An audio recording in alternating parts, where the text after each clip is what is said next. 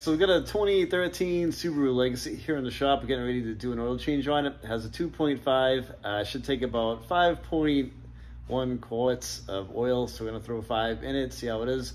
And it's 0W20. Let's get rolling. All right, so we're going to crack our oil cap loose just for now, but I'm not going to pull it off yet because I'm going to go ahead and do the oil filter first. It's right here. A little tiny. Yeah, it's a nice easy one. Yeah.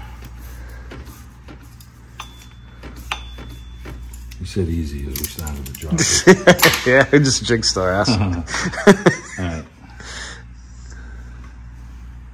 All right, we're done.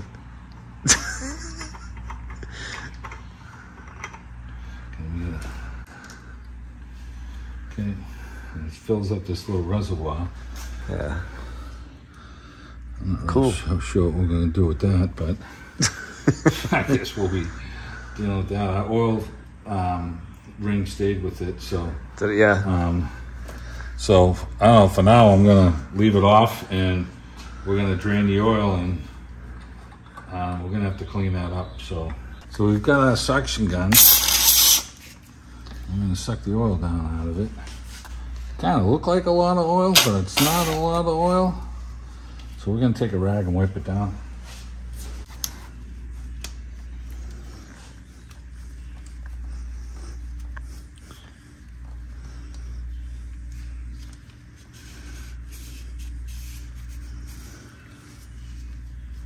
This is some very old oil.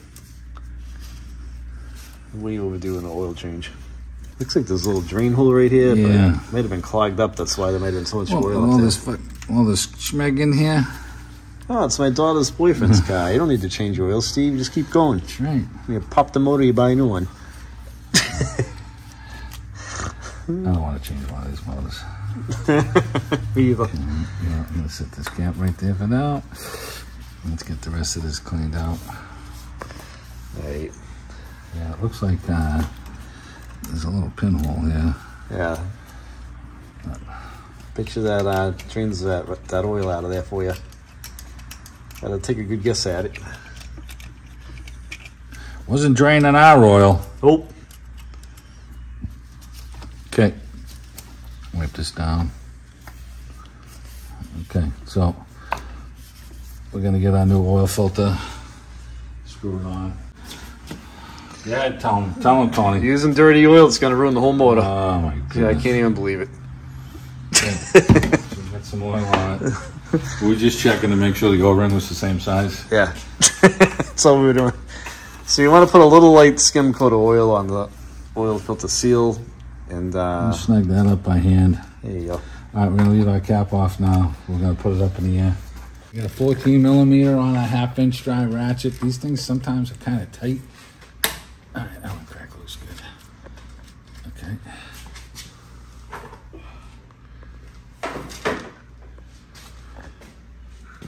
Main goal is what, Tony? Not to spill the oil. Not to make a mess. That's freaking. That oil looks great. It's like a chocolate mess. Easily overdue on this oil change. Tony said he looked it up and it was like 5.1 quarts. Yep. So. Got a 5-quart jug. Should be good. Yeah. All right, we're gonna let this drain down. We'll be back in a second. So we inspected our plug. It's clean. We got our little, looks like an aluminum O-ring on there. That's in good condition. There's no splits or anything. So wipe down the face of our pan here. We're gonna get our plug in. And we're gonna snug that up. So 14 millimeter again. Wipe this all down. I worked on another Subaru a few weeks ago, and it was starting to get rusty around here. And if that was yours, I would scuff this up a little bit, and I would get some bed liner, something that you can spray on to slow that down, because this oil pan is buried in exhaust, and you probably don't want to have to deal with it. So that's what I would suggest. This one's in good condition. We're lucky.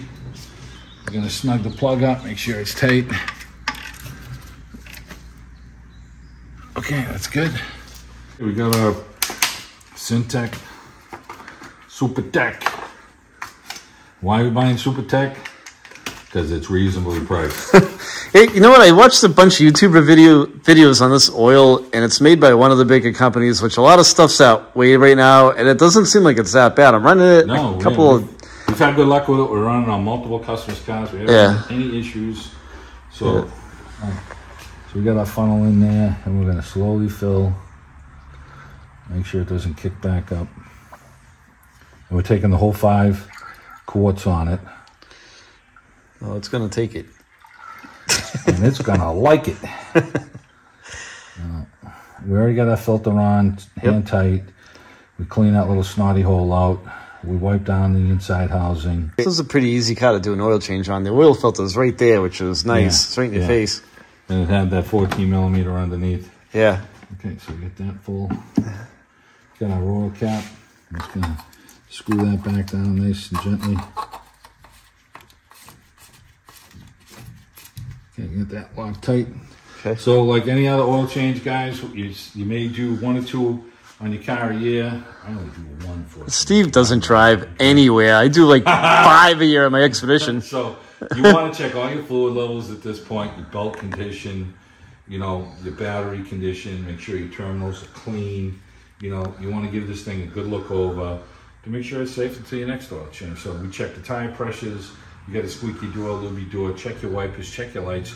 You know, all that stuff that we're just talking, it's going to take you an extra 5-7 minutes, and you know you're good until your next oil change. Let's check the oil level too while we're at it. Yeah, let's check that right now.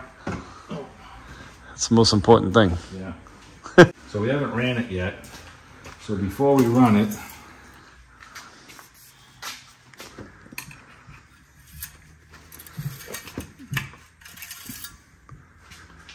okay, we're right here, and it is up to my thumb, which is... Should be right on. Yeah, that's the spec, the 2 dots. Yeah. It's right there, but when we run it, it's going to drop down a whisker. Probably a whisker, probably not too much. Go ahead and start it up, Tony, and then we'll double check it again for you. Okay, so we checked our belts, we checked the hoses, and everything's looking pretty good on this thing. And we checked the rest of our fluid levels, and everything's looking good. The brake fluid's up to par. Our hoses are nice. You know, for 120,000, it's looking pretty good. So there's no noise coming out of the engine or anything. We're gonna pull the stick on it after we ran it. We'll see where our oil level. So we've got our 2 dots right here. Here and here is where the max top is. Right here, the 2 dots. So let's see where our level is now after we ran it. And we're right in the middle. Okay. And that's good. Yeah. The 0.1% of 1 quart is not going to make a difference there. Nah. So we're good with the 5. And okay, so we're going to do our light check and check the rest of the stuff like we were telling you guys. And that should wrap it up.